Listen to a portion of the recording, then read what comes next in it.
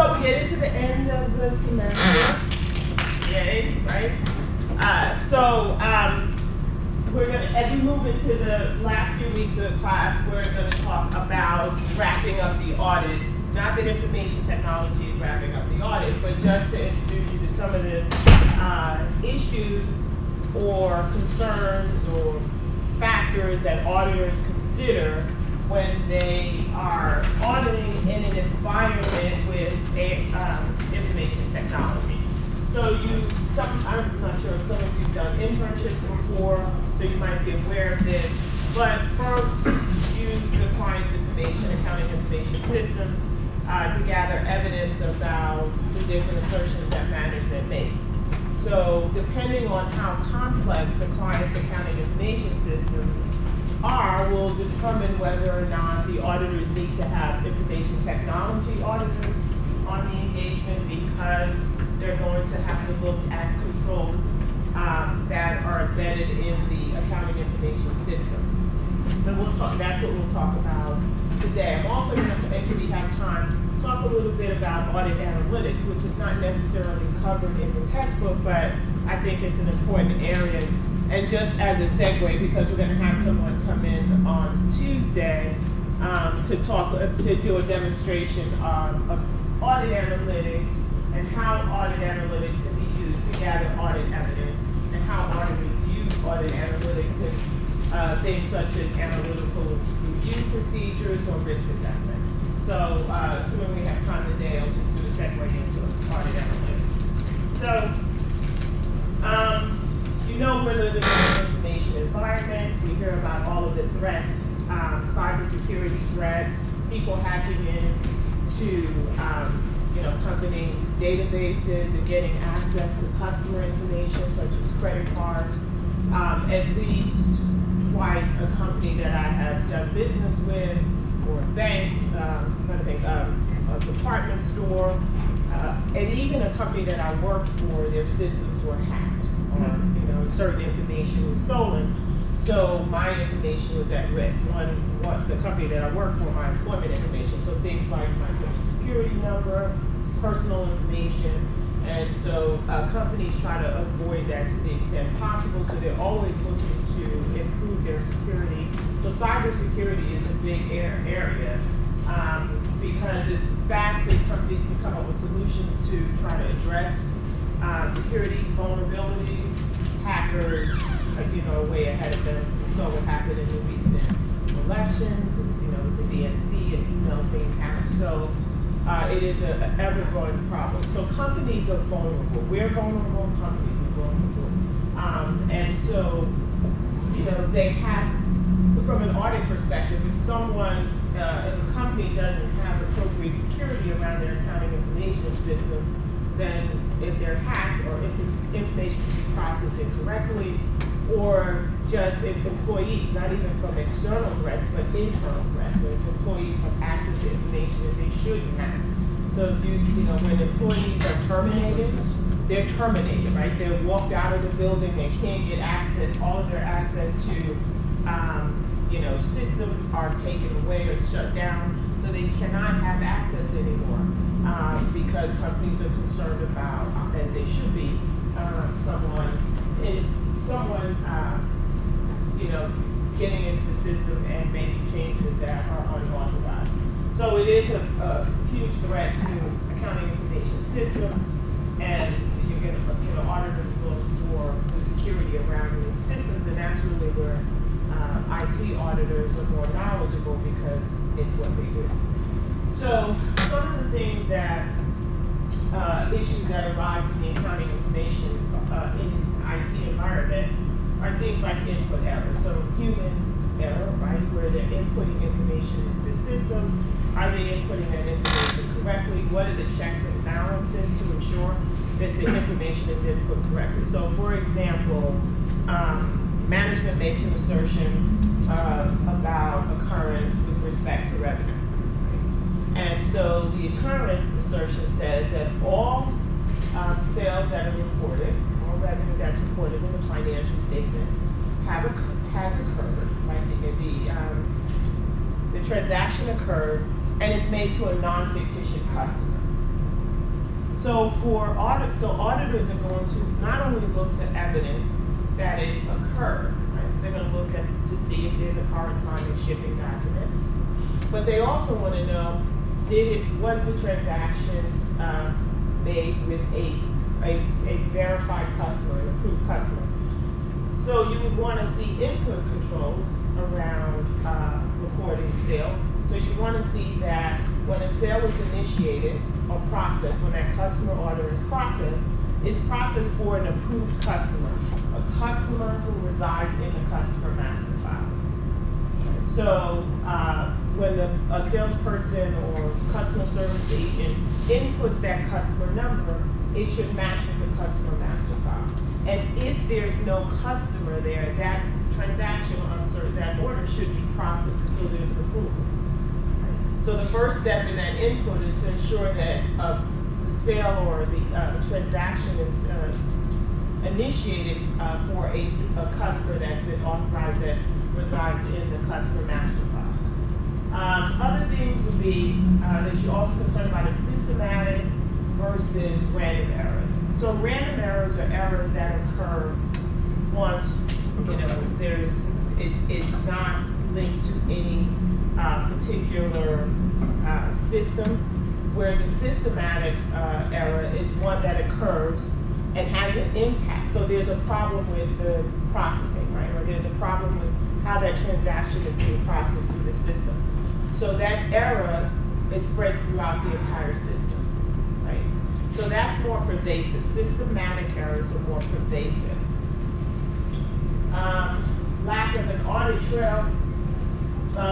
If you have everything, so companies have very sophisticated accounting information systems, ERP system. So if the controls are built into the accounting information system, how does the auditor check those controls? Like, there's no paper trail. So they would audit the system. They would audit the processing of that transaction and the appropriate controls within the system. So, for example, if the auditor is looking at controls over cash disbursements, and the controls over cash disbursement says that before a disbursement is made, you have to have a three-way match. It has to be an approved purchase order, a receiving report indicating that the goods were received, and an invoice from the vendor indicating that you've been billed, the client has been billed for the goods, right? And then based on those three items, a disbursement can be made for that vendor. So if this can all occur in the system. Right? The system can check to ensure that those three items are present before processing of cash disbursement. What the auditor would have to do is audit through the system. They'd have to, so one of the things, and we'll talk about this in a moment, but one of the things they can do is enter data, right? Enter data to see all of the checkpoints, simulated data to see all of the checkpoints are operating. That if they enter a simulated cash disbursement, that there's the system won't process it because if it's simulated, that means there's no receiving report, there's no purchase order, there's no vendor invoice. So they would look to see that the system would kick that disbursement out. So that's one way to check because of lack of an audit trail. So they would audit through the computer. You also have to be concerned with inappropriate access to computer files and programs. And this becomes even more important in an IT environment where controls are built into the system. And you want to make sure that people can't have unauthorized access to update or change how things are programmed. So you want to make sure that someone can't go in and override let's say, for example, the credit authorization process, or override the customer approval process. So, and if there are changes, you want to know, you want to see evidence, and that the company has controls in place to ensure that a file or an edit report is generated to someone with authority to ensure that those types of changes have been approved and reviewed and approved. And then, obviously, if you're using a more integrated accounting information system, then you have less human involvement. So there's some pros and cons to that, right? Because reduced human involvement means how to reduce errors. Because transactions are going to happen the same way all the time, and they're going to be processed the same way all the time by the system. And so you reduce errors. But the other end of that is you take away judgment, right? Or that set of eyes that, or that intuition or things like that. Right? So there's a cost benefit to having an audit. Clearly, an accounting information system increases efficiency and effectiveness as well, because you know that the transactions are going to be processed the same way all the time, correct? So when we think through controls, because the controls in the accounting information system, the approach doesn't change. Right? We're still talking about controls. It's just in this case we're talking about controls related to the accounting information system, general controls and application controls. But we still need to gather an understanding of those controls. What types of controls do they have in place? Do they have controls that are consistent with the control framework? So we do need to understand and document controls related to automated processing of those transactions. Right? Are there proper safeguards? Is there proper segregation, for example? And based on our understanding we gather, we have to assess control risk. Right? No different than we did in financial controls. We have to consider what the risk is. And we're doing that because we want to know whether or not we can rely on the controls. And this is important, obviously, because we're talking about the processing of transactions. And so we can rely on the accounting information system in terms of processing transactions that increases the risk. The transactions are being processed inappropriately or incorrectly.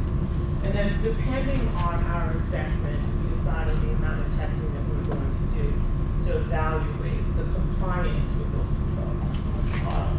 So it's the same approach, gain an understanding, assess the risk, given your risk assessment, determine what your testing approach will be. So there are two general types of computer controls. One is general controls, and that's at this high level over the entire system.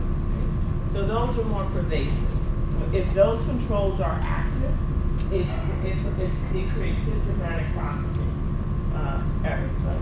It's pervasive throughout the system. Automated application controls deals with the applications such as the sales and collection cycle, or the acquisition and expenditure cycle, the inventory cycle. Right? So those are the applications. The applications are the business processes. So the controls around that. So they relate to business activity, and they are directly related to management assertions, right? Because management's making assertions about transactions, and the application controls are around. The application captures the transactions, right? So we're going to be concerned about the controls around those transactions. So, for example, the three-way match, right? That control is going to be built into the application, into the expenditure and acquisition cycle. The application or purchase to pay.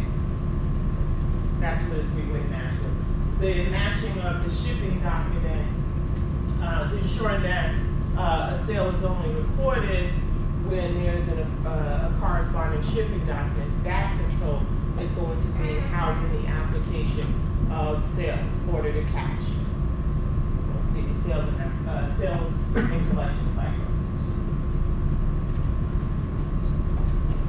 So there are several categories of general controls, and as I said before, these controls are at the very high level, the general controls, so they're going to deal with programming. program development, program change controls, those types. So program development controls deals with the acquisition and development of new programs.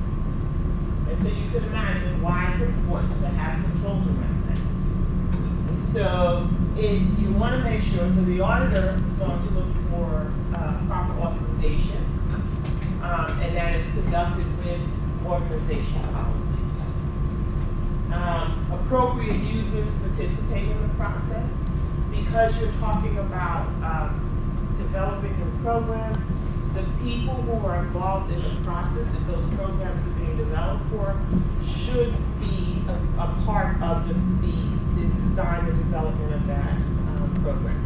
Right, so if you think about, if you're developing an application program for sales and collection, you want to make sure that accounting is involved in that because they have to consider what controls should be built into the system. So the financial people, the accounting people, are going to be more knowledgeable about the application controls. They should be embedded. Remember, those application controls are tied to the assertions, right? Tied to the business activities. So you want to make sure that the appropriate people are involved. Also important is that no program should go live without being tested and validated. So you don't want to shut off, shut off the lights on one program and start another program without it being tested and validated to make sure that it's working. Because once that program goes live, it's now capturing all your transactions. Right? It's now processing all your transactions, and you want to make sure that it's being processed appropriately. And of course, as always, you want to ensure that there's proper documentation. So those are the types of things that the auditors will look for in terms of controls around development, program development. Similar for program change controls. That it's properly authorized in accordance with the company's policies. The appropriate users are involved in the process. That it's tested, and validated prior to use. There's appropriate documentation. And what can happen with changes is sometimes changes are a response to perhaps a program not operating as intended or not meeting the needs of the users of that program. So sometimes there might be a need to have an emergency change. So you look for documentation and approval around that process. Everything shouldn't be an emergency. Because companies change or develop programs, it's a planned process. It's not, it should be a well thought out process. So program development, program change controls, and then computer operations. So the people who are responsible for the operations related to processing of transactions and backup of data and recovery of data. Operating of the system, IT environment. And so controls that you're looking for here, you're going to look for controls in the processing environment. And so you can have batch processing or real-time processing, and batch processing is that you capture the transactions that were processed at some point in time. So maybe it's daily or nightly. Whereas real-time processing is you're updating transactions are being processed in real time. You're updating as the transactions are being processed without any delay. So those are the two types of processing environments. And there's no, rhyme or reason to either have a company. One is, not considered more or less of a control. It's just that there should be, if you're doing batch processing, maybe one of the things you're going to be more concerned with as an auditor could be cutoff, right? That they're updating the records on a timely basis, right? But that's true, which there's probably less of a concern when it's real-time processing, right? There's probably less risk around cutoff.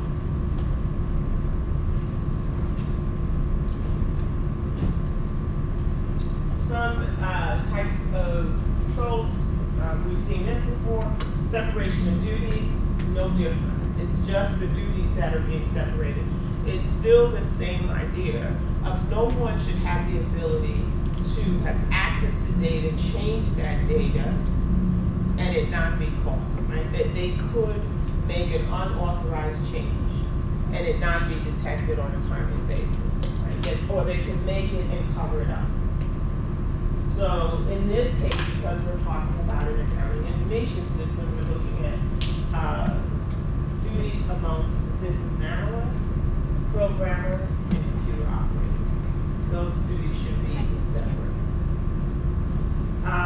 The other thing, another control you want to see is that data and files are appropriately labeled. You want to also make sure that data and files are stored in a secure area. It's protected.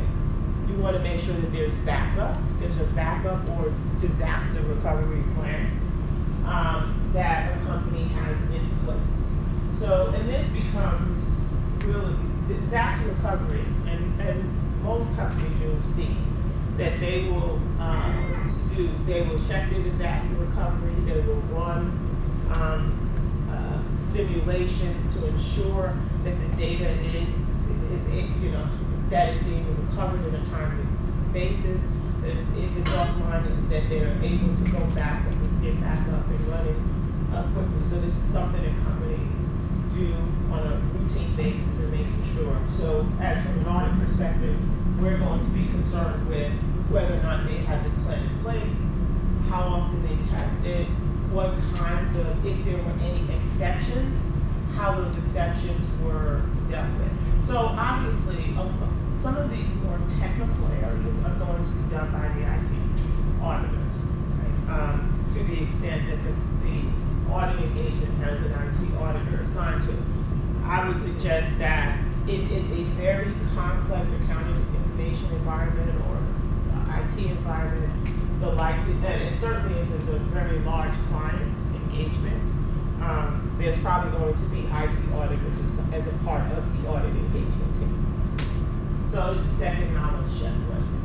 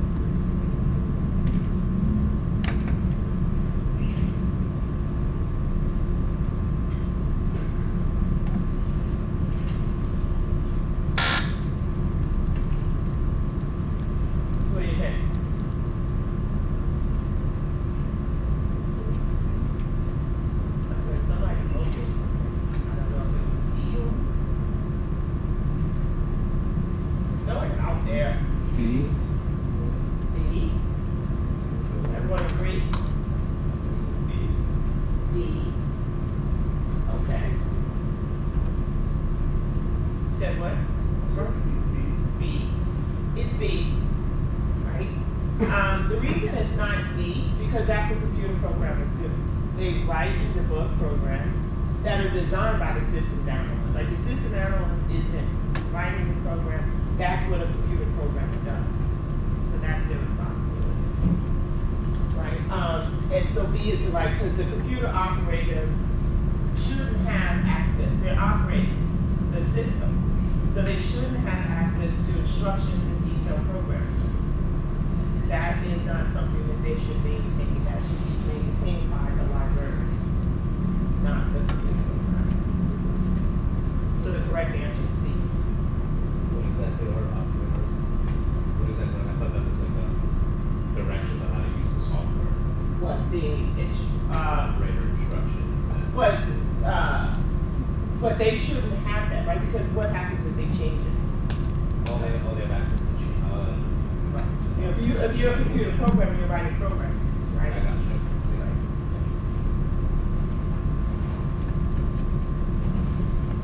Okay, additional general controls would be access to programs and data controls. So you want to restrict access to programs and data to authorized users only. Okay, and so one of the ways that we do that, right? We see this in our own personal lives. We use passwords. So passwords, and some companies will require you to change passwords every 90 days. It becomes annoying. Right? And if you're in certain sectors, such as the financial services sector or banking, there people have these I don't know what they're called, but like you plug it into your computer and it gives you a password. So your password is updated all the time. So some number or phrase you won't know. So it changes daily because they're trying to avoid people using passwords that can be easily guessed. And we tend to use passwords that people can figure out. So how many of you use a password that includes the birthday, some date of some relative or even yourself? How many people use passwords that it tells something about something unique to them? Right? So think about how many of you use social media? Oh, come on, everybody uses social media except me. Right?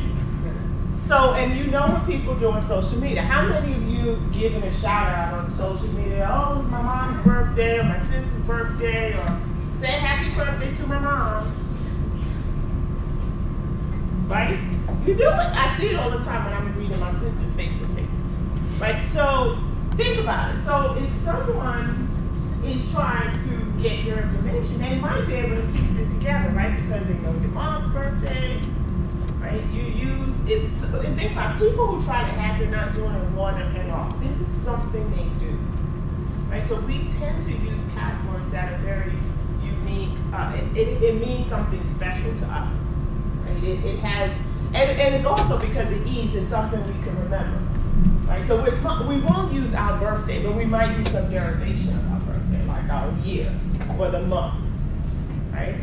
So people, and then most of our email. So if you think about the user ID in a lot of times is some derivation of our name or our email address, and then we come up. How many people use the same password all the time for everything?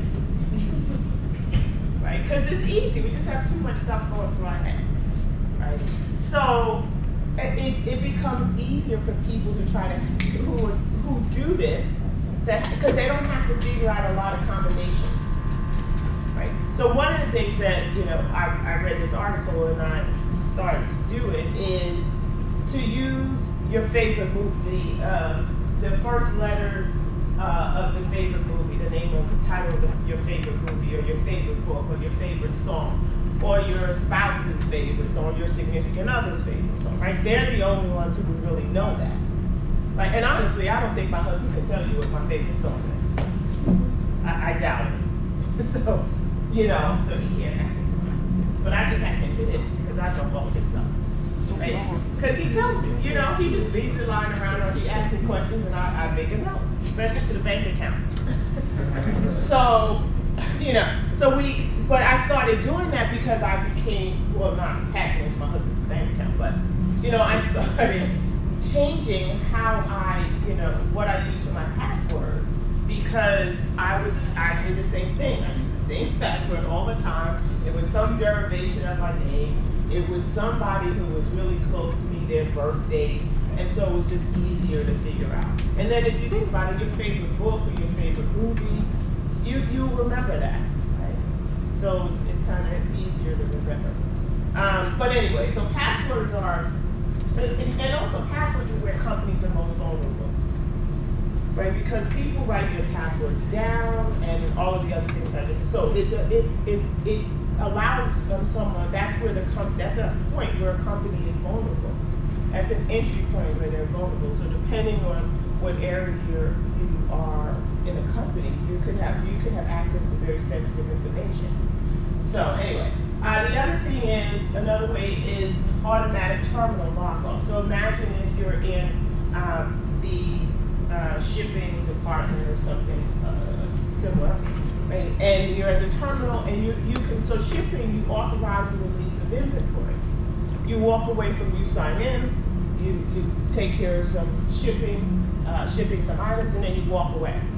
If your terminal doesn't automatically shut it off, and you forgot to sign off, because most people do, right? You forgot to sign off, now the company's inventory system is open to anyone who walks by. And who could now move inventory because they have access. So you look for automatic terminal log off. You want to see also that the company is, so again, it's not the auditor's responsibility to design controls. It's a company's responsibility to design controls and review and test that those controls are operating effectively, not wait until the auditor comes in. So you want to see documentation or evidence that the company is reviewing access rights and comparing that to uses, right? Looking at, because one of the outputs that you do have, or access that you have, systems is you can review the logs, the process logs. So logs contain valuable information, and so auditors can get access to the logs and work with those logs. And then also to ensure that there's a process in place to report breaches of security and communicate that, and that it's dealt with timely. So those are just some examples of controls related to access. Assertions. So the two important assertions related to general controls would be accuracy and occurrence. And so accuracy obviously is, we want to ensure that the information is entered accurately prior to programs being implemented. That the accuracy of data is programs prior to implementation. So you look for hardware controls, program development controls, which we just talked about, and change control, and then controls over operations. And then occurrence, that restricted inappropriate access reduces the probability of fictitious transactions. Right? Because occurrence says that it's valid, it did occur. And so you want to try to restrict access. And again, we would look for controls related to operation controls and access to programs and data controls. So those are just two assertions. We also have input controls. So input controls relate to making sure that all transactions are input, that they're input accurately, and they're input once and only once, right? No duplicate transactions. So it provides, you're looking to ensure that transactions that are input, or information that's input, I should say, information that's input into the system is authorized and it's input accurately. So if you think about things that initiate a transaction, such as a customer order or a purchase order, right? Those initiate the transaction. And so you want to make sure, the auditor wants to ensure that there are proper controls around that. And so again, going back to occurrence in the revenue cycle, we want to ensure that transactions or sales are reported for transactions that actually happened, it occurred, and to non-fictitious customers. So you want to see controls around the sales order process because it initiates a transaction. There's also processing controls. So what are some of the things that are involved in the process of reporting a sales transaction? What has to happen before you record that transaction? Goods have to be shipped, right? Shipping, and prior to shipping, what has to happen? Credit authorization. So that's the process. So you input the sales order. That before the item goes to shipping, you want to see evidence that credit approval has been performed, right? So there's some evidence whether that happens in the system, and the way that can happen in an accounting information system where you don't have a paper trail is that it goes, that when that order is input, right, it goes to an alert, or it goes to the inbox of the credit manager. And the credit manager is the person that will review it and then initiate the order to release it to ship it, so that the order can be shipped and that the transaction can be completed. Right? So you want to see those are the kinds of controls that are built in.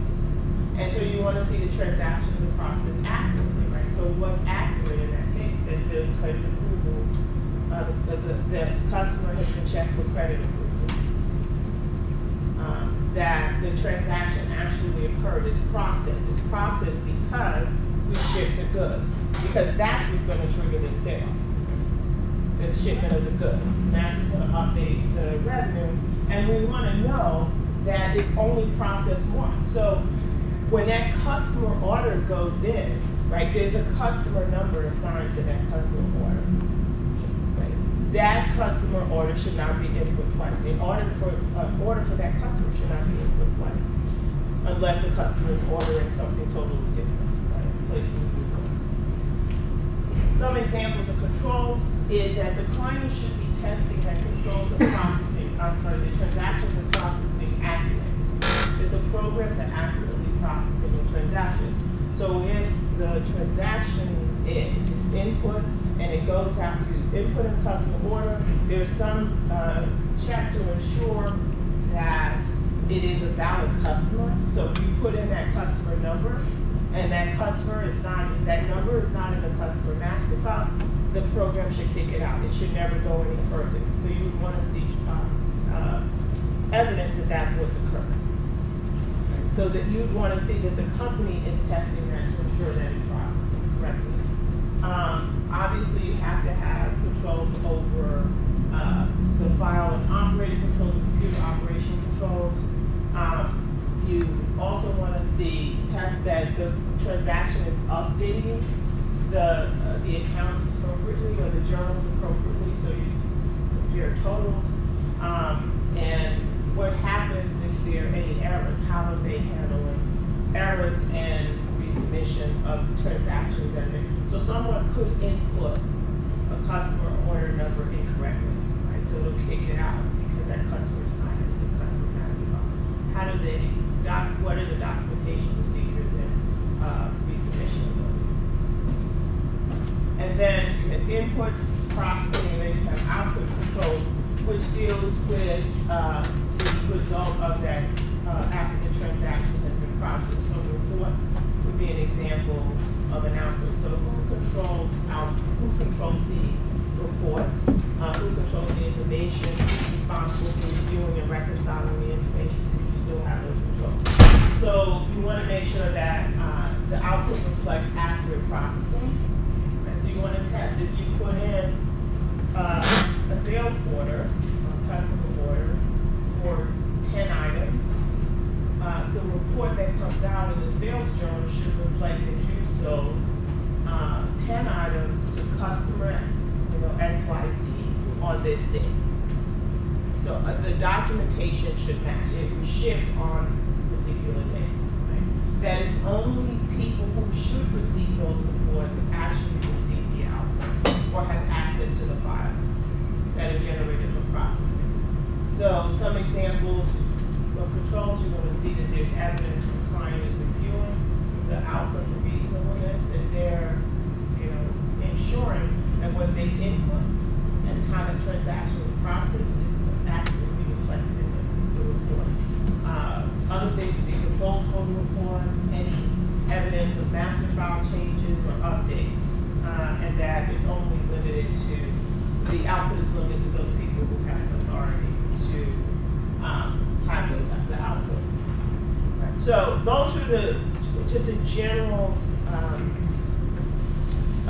description of the types of controls. It's very high level, and I don't need to get into a lot of detail here. Right? But what's the auditor's role? So yes, the auditor has to, they're gaining an understanding, assessing control. A lot of this, though, the auditor can really only assess the controls, and in some cases, a lot of cases, test those controls with the help of an IT auditor, especially when you're dealing with a very integrated system where a lot of the controls are built into the system.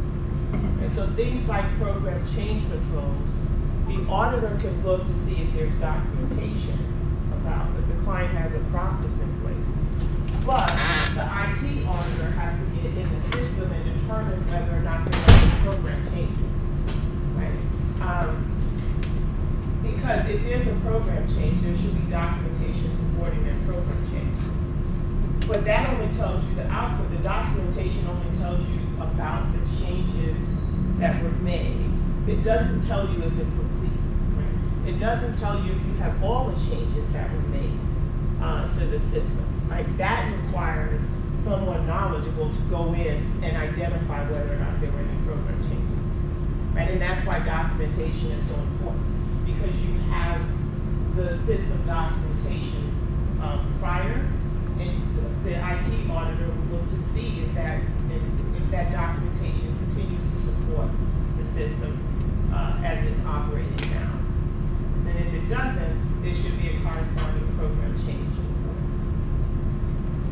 So, informing an assessment of control risk, the auditor, in conjunction with the IT auditor, has to identify what are the types of mistakes that could occur. So this is when you're looking, so for example, if you're looking at the order to cash application, you can ship some errors that could think about the errors we talked about when we talked about sales and collection cycle. Goods could be recorded, sales could be recorded incorrectly, meaning that you recorded sales for a transaction or for goods that didn't ship. The shipment didn't occur and the sale has been recorded. It could be recorded on the wrong date.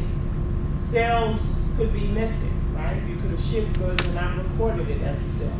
So you have to think about what are the types of misstatements that could occur and what controls are in the system that would prevent or detect that on a timely basis. Identify the points where the misstatements could occur.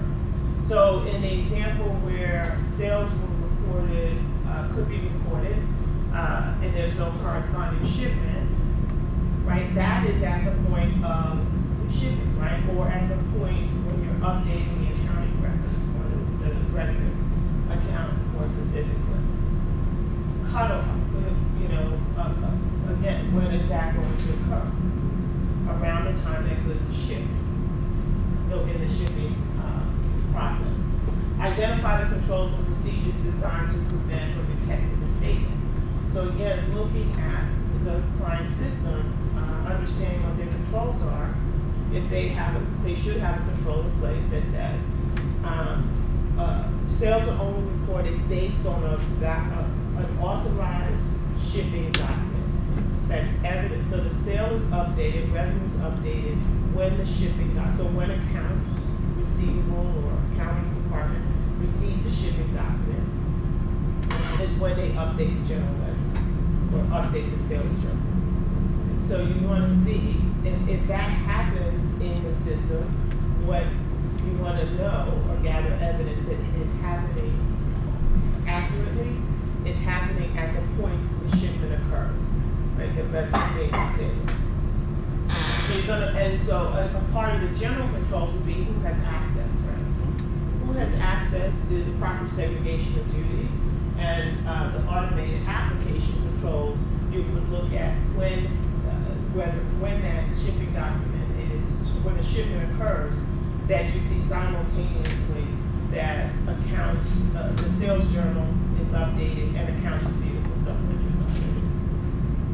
And then evaluate whether or not the control procedures are effective. Are they effective? Can you rely on them? So again, this is something that auditors, financial auditors, would have to work with IT auditors, because IT auditors, unless they have a financial audit background, they're going to be more focused on the IT controls, general controls. So they're going to look at it much from this higher level. But an auditor knows that, a financial auditor knows that the application controls are built around management, related to management assertions, right? So it's important for them to work with IT to say, well, These are the kinds of controls that we need to see in place. We need to know that before revenue is recorded, there's a shipping document, that there's a way, there is a control in place to ensure that that only happens. And if that's happening in the system, the auditor needs to understand exactly how that's happening in the system and timing on that. Right? They need to know that when the shipment happened, automatically sales revenue was updated. Revenue was updated and accounts receivable was updated. So the way auditors can test controls, computer controls, is the standard. Talk to the client. What kind of controls do you have in place? Is that control a system? Is it a system control? Observe. It's kind of hard to observe if the control is happening in the system. They'll also inspect the documentary evidence, assuming there's an output, there's an audit trail, or reperformance. So what you will see mostly is the auditor will reperform, right? And they'll use test data to do that. And what we mean by test data is introducing simulated transactions into the system.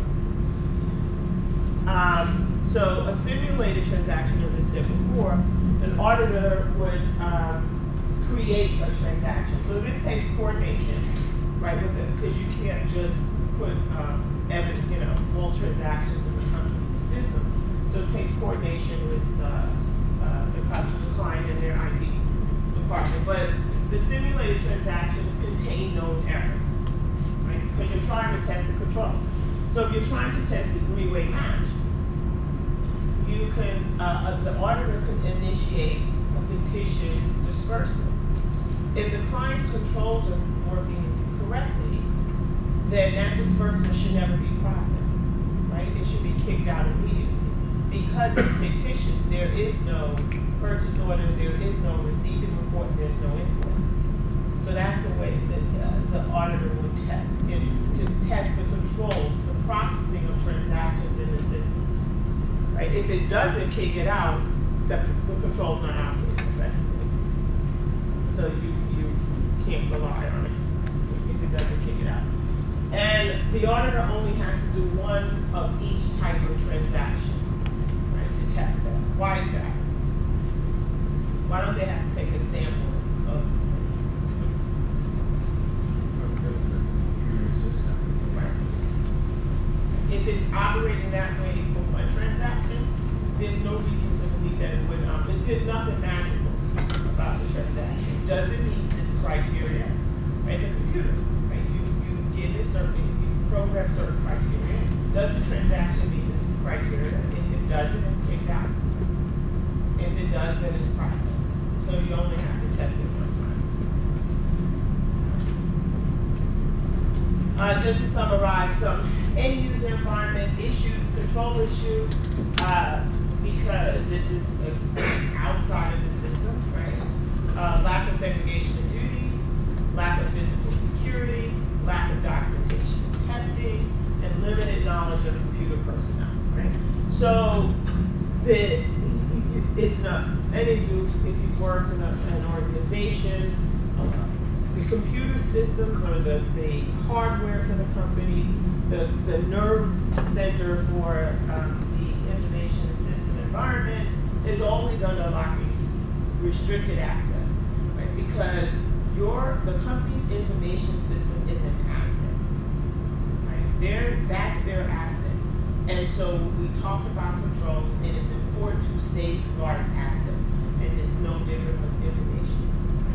So you expect to see that there's proper controls, and so around who has access to, the physical access to the computer system, as well as access, through your desktops or your laptops. It's controlled by passwords. It's controlled by there's a process in place to ensure that someone's reviewing that. For example, if you are in shipping, then you should not have the ability to ship goods. You should have no access to inventory through your computer. So restricted through that someone's making sure that it controls over who is assigned access to things, and that access is granted based on their need to have access to information. Some of the problems as a result of that, some of the implications is if you don't control access, if you don't have proper segregation of duties, then what you created is the critical control issues, right? Because then people now have access that they shouldn't have, and it makes the system even more vulnerable. So again, those are some important areas to cover. In terms of computer fraud, just a quick note. I think we're all kind of knowledgeable about this because companies are vulnerable, and it's certainly now when we talk about information in the cloud, and companies have to deal with computer fraud. Right? They have to recognize that they're vulnerable. They have to continuously evaluate where they're vulnerable and address those vulnerabilities. And the controls you'd like to see is that they're hopefully preventive, right? That they have, controls in place that will prevent it from happening. Because detective controls are good, obviously, but that means it's already happened. And so it depends on how timely you respond to that breach. That's going to really determine how much damage has been done. So it's an ongoing issue for companies. So before we break, do one quick problem. And it's problem 850, which is on page 873. Just do part A. Just identify some of the weaknesses that exist in this short scenario.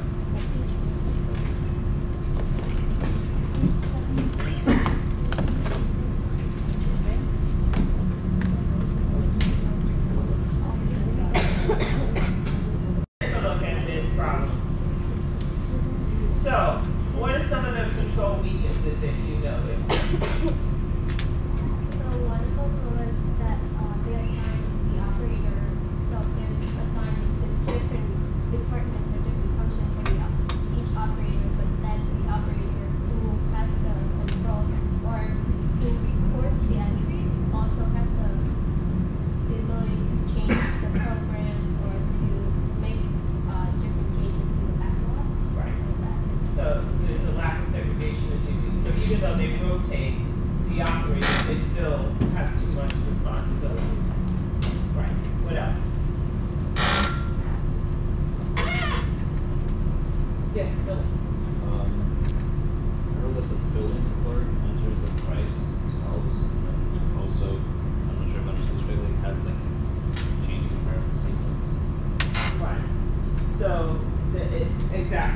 First of all, your system should check the price, right?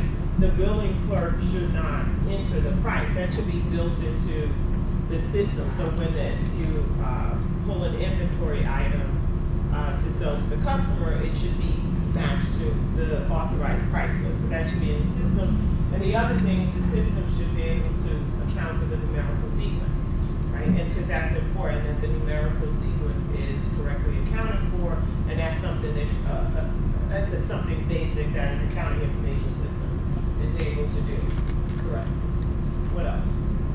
Yes, to increase efficiency, they eliminated control totals and processing control. Right. So they kind of, by doing that, they don't have a recovery system.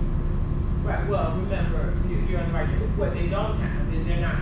Remember, you're supposed to check that processing is being done correctly. So how do you know?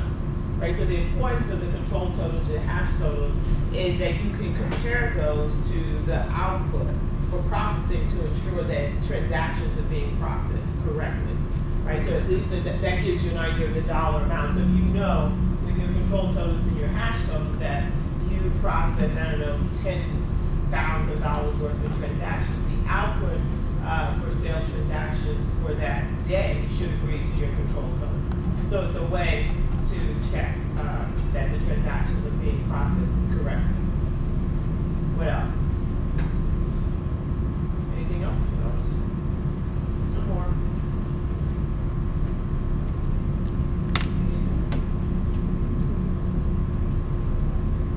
So what's the last thing?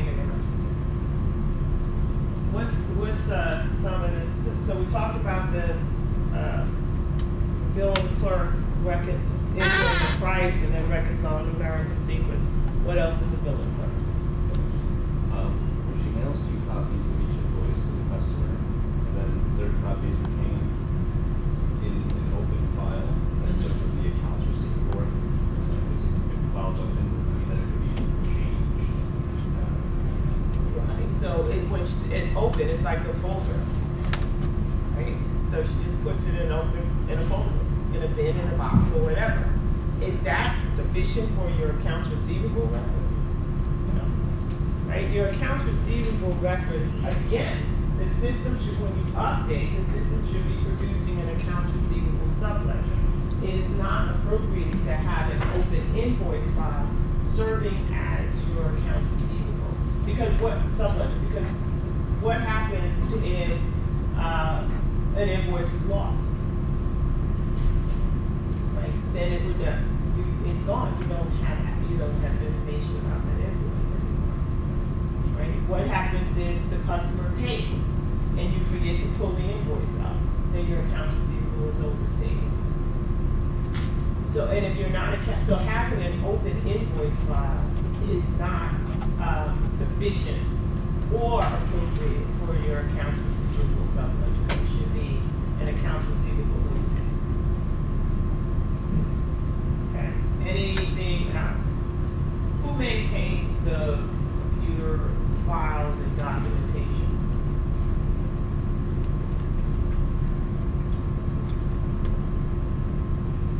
Does it say?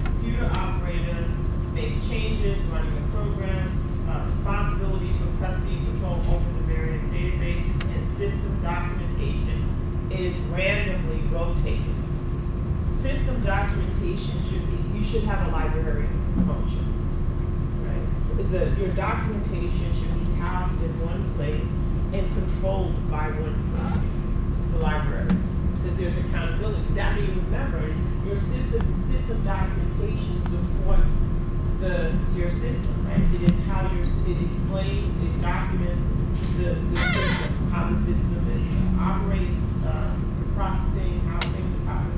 So you need to have that information. The documentation is key, right? Important. So you want to make sure that that documentation is housed in one place and there's accountability. You don't want it rotated amongst computer operators. First of all, they shouldn't have it, but you don't want it rotated amongst the computer operators because then there's no accountability. And what if someone loses something? You have no idea who had it. Okay, so let's just review this quickly. Right. Talks about the lack of segregation of duty, separation of the computer operations, program changes, and maintenance of computer logs should be performed by different people. Just talks about the library function does not exist. Instead, it's rotated. It should be not rotated among the computer operators. The computer programs have access to the computer room, so they have physical access. There's no reason that they should be in the computer room. So they should restrict access to the computer room to computer operators only, not computer programmers. The documentation is deficient. There is no information about documentation of flowcharts. They don't talk about program changes or system changes, and when testing is required. So if the documentation is deficient, talks about the fact that there's no computer price list. There should be one. Failure to use control totals and processing controls. Talks about they should implement that if it's appropriate. The numerical sequence of shipping notices is manually checked by the billing clerk. The computer should do that automatically.